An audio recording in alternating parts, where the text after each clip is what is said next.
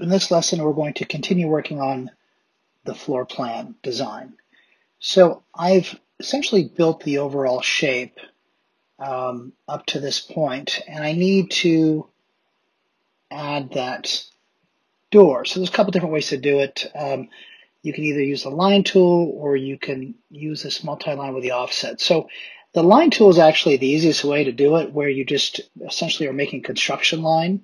You start at the point, you type in 3 feet, and you know exactly where it's going to be starting, and snapping the multi-line tool, typing in my 1 foot 1 inch, press enter, and then I would point my mouse down and type in that 30 feet. So that's an easy way to do it, and by all means, do what's easiest.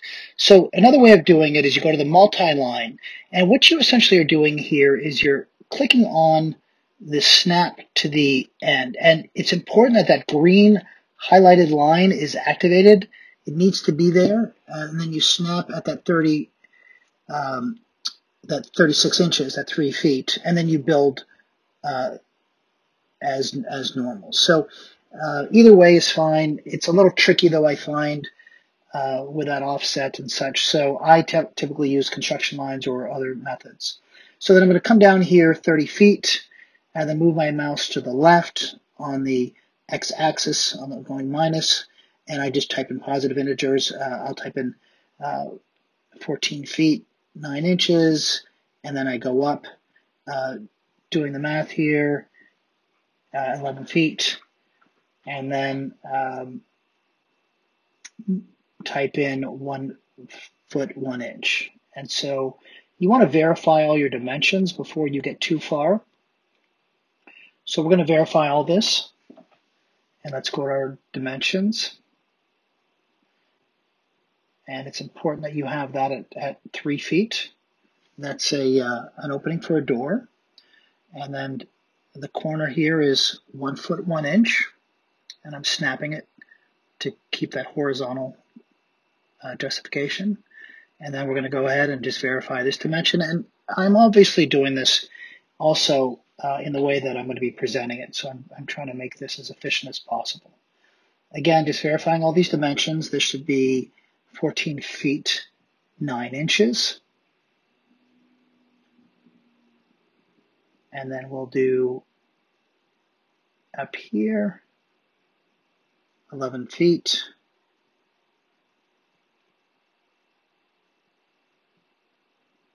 And 1 foot 1 inch. Okay, so that looks good. Now let's go ahead and start building the other area here. So in the top left corner, there's a room here. Now this can be really tricky.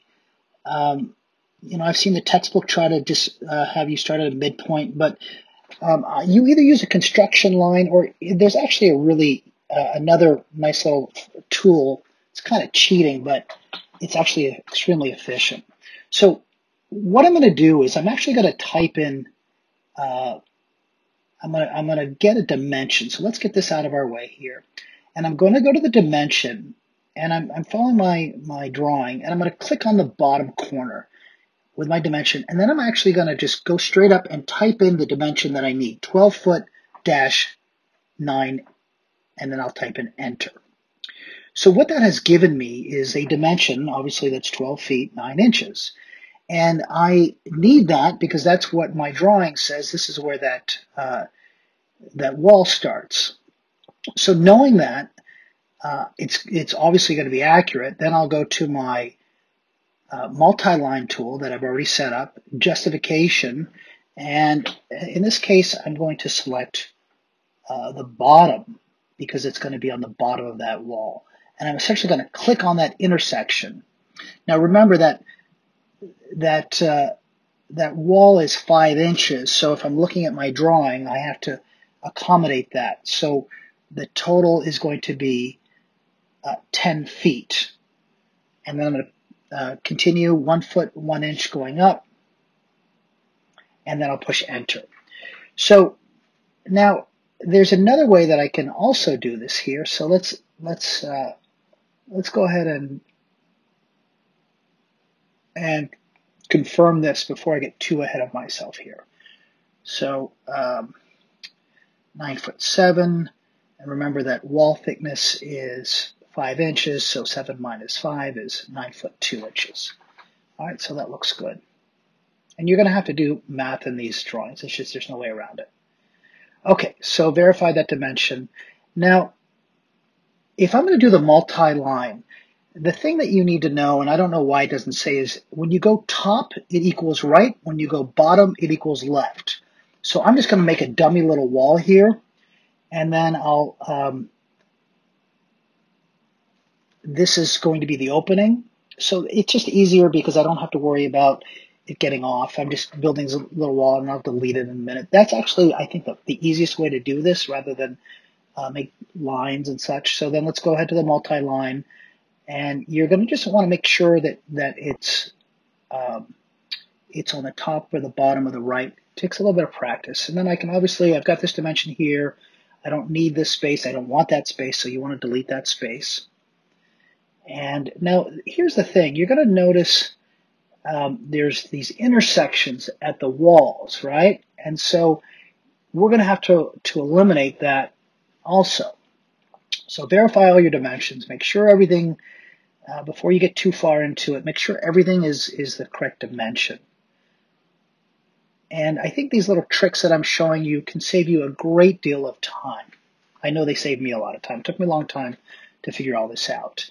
And, we're all still learning here. So, all right, so let's go ahead and back this off so I have that more of an intersection with that one line.